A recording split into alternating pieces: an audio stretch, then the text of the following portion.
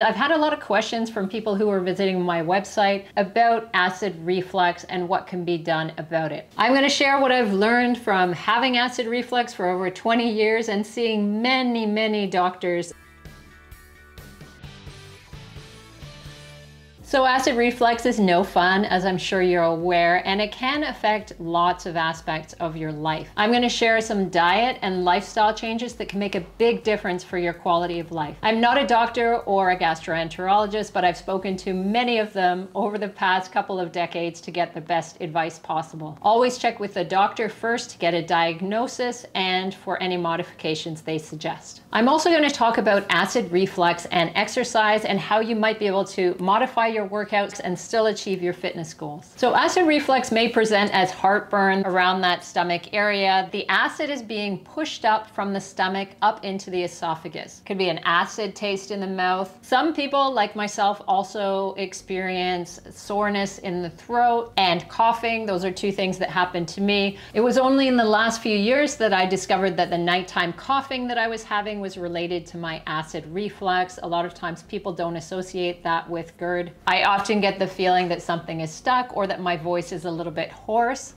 I can hear it now actually, and that is from my reflux. You may also experience burping or hiccups and just feeling like your meal is coming back up. Now GERD, which I suffer from, is gastroesophageal reflux disease. So this is sort of the chronic form of acid reflux. That means that you have it on an ongoing basis. Practically everybody experiences acid reflux at some point. Anyone who has a very large meal may feel that typical heartburn or the pain in the stomach that is reflux. Now there are a lot of different causes of acid reflux, and it may be genetic. In some people, the lower esophageal sphincter is just a little bit loose or defective, and that LES is supposed to prevent acid from coming back up. GERD is actually quite common. 10 to 20% of people suffer from this. Some people are undiagnosed. I'm going to talk about what you should eat, what you shouldn't eat, and a lot of surprising lifestyle tips along the way. Smaller meals are recommended. Large meals can place more pressure and then force the acid back up. It's also important that when you eat, you don't lie down immediately afterwards. Generally, about 3 hours after a meal is how long you should wait before lying down. Now, this can be really tricky. Most people don't even think about it, but for someone like me who's had reflux for a long time,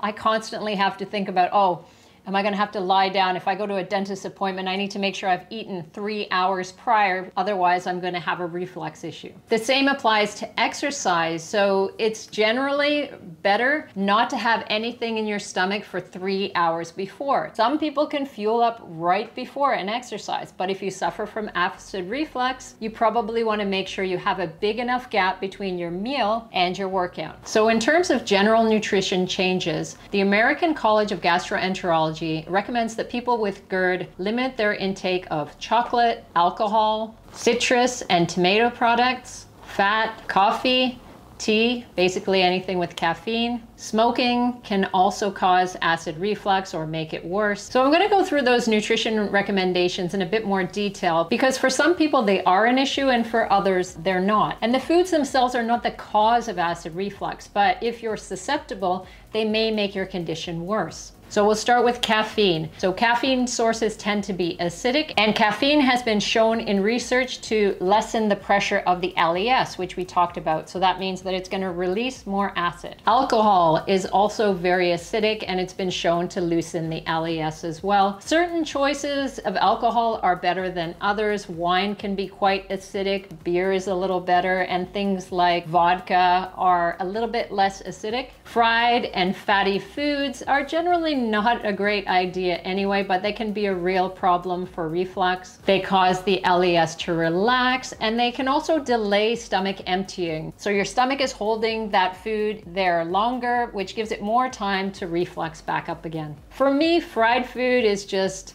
it's one of those almost no-goes almost ever because I know that I'm going to taste that for hours afterwards. But it might not be an issue for you. Processed meats may also be a trigger. Smaller amounts of healthy oils and fats are still okay, but you don't want to have a large quantity at once. Citrus fruits and tomatoes are very acidic, so things like lemons, limes, oranges can be quite hard for someone who suffers from heartburn. Spicy foods can also irritate the stomach. I always say that I love spicy foods, but they really don't love me. Soft drinks can also be a problem because they contain citric acid. So again, they're acidic, and that's not something that you want to add when you have reflux. And the carbonation can cause digestive issues for some people as well. So if you find yourself burping quite frequently, it may be because you're taking in too much carbonation and you might want to cut back. Vinegar is something that you might want to watch out for. It's not on the official list from most gastroenterologists, but it is quite acidic and some people will suffer,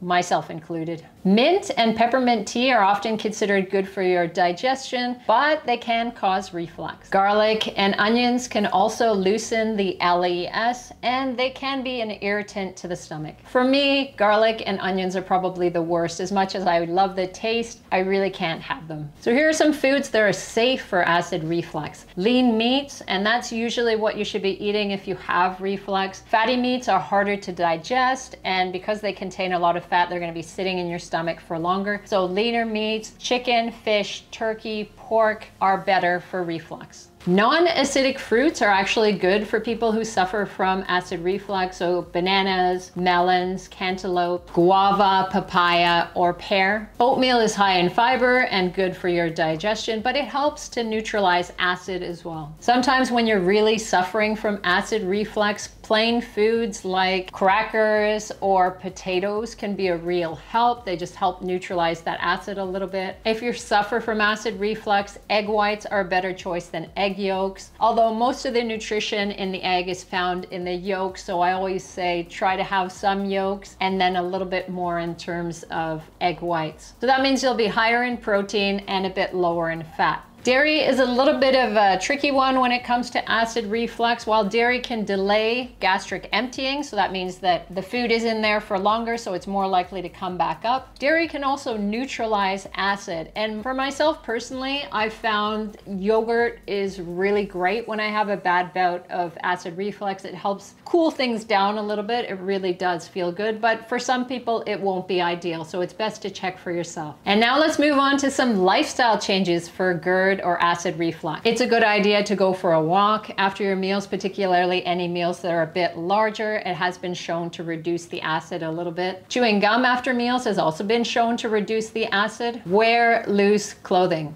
So this is the one that I always go for. I really hate high-waisted pants because they're tight. Anything that constricts you, if you're wearing super tight jeans or anything like that, it's more likely to push things upward. So stick to loose and comfortable clothing, particularly if your reflux has been aggravated. Weight loss can be an important part of reducing your acid reflux. Obesity is a major risk factor for GERD. Obviously, not everybody who has GERD is obese, but if you are obese or overweight, it may help reduce your symptoms. Another thing to try is elevating the head of your bed. So if you've got some 4x4 blocks, you can just stick them underneath the head of the bed. The idea is that when you're sleeping, you're on a slight angle, so not as much acid comes back up. Now I'm gonna go into some exercise guidelines for acid reflux, and I think this is really important. I've given a lot of thought to it because I was an athlete competing in karate for many years, and I also have always been physically active, so it's something that I've had to deal with and make accommodations for my acid reflux. Avoid high impact activities. So things like plyometrics, jumping, skipping rope, they're not ideal for acid reflux. They cause the acid to come back up. So of course, if you love your high impact exercise, it's very hard to give it up. I don't run anymore because of this, although occasionally if I'm outside playing with my son, then we'll run around. But I don't do it as a regular part of my workouts because I do find that regularly running makes my reflux worse. Weight training can also be a challenge for people with GERD. When my reflux is acting up, I have to be very careful. Really heavy lifts place a lot of pressure on the stomach, the intra-abdominal pressure. starts to push things up. When your symptoms are acting up, it's best not to do any exercise in the lying down position. So no bench pressing or chest pressing or even yoga. Those type of things are not useful when you've got acid reflux. Being in an inverted position for any reason isn't really a great idea because you're basically just letting that acid come right up. That's not to say that you have to give these things up permanently, but when your symptoms are bad, it's often a good idea to adjust. I usually make modifications to my weight training when my symptoms get worse. I'll only do weight training in the standing position or a slight incline rather than doing anything lying down. And then when things improve again, I go back to doing the regular routine. One thing that can be important for some people is stress management. A lot of people suffer from more acid reflux when they're under stress. I haven't found that to be the case for myself. I'm often in a very relaxed time and all of a sudden I'm going to experience those reflux symptoms. If it is the case for you though, try to find some ways of managing stress, whether that's gentle exercise, particularly walking for people with acid reflux is probably ideal. There are breathing exercises you can do, or you can try meditation as well. Traditional treatment for GERD tends to be proton pump inhibitors. Those reduce the acid in your stomach and hopefully reduce your symptoms as well. I haven't had any luck with these, although I have tried. If you're one of these people who benefits from them, then there's no need to feel bad about that if this medication can help you. Obviously, there may be side effects and there may be some long-term concerns, but every medication has to undergo a risk-benefit analysis for you. Honestly, if I could find a PPI that worked for me, I would probably take it if it meant that I never had to have acid reflux symptoms again. Acupuncture is sometimes used for acid reflux. The scientific evidence is fairly weak on this front, but if it becomes your method of relaxation, for instance, if you enjoy the process, then it may be helpful. If you suffer from acid reflux, believe me, I know how you feel. I know how it can affect the quality of your life. Hopefully some of the tips that I've provided can help reduce your symptoms. Please hit the like button if anything I said was helpful, and subscribe and hit the bell for more evidence-based fitness and nutrition information.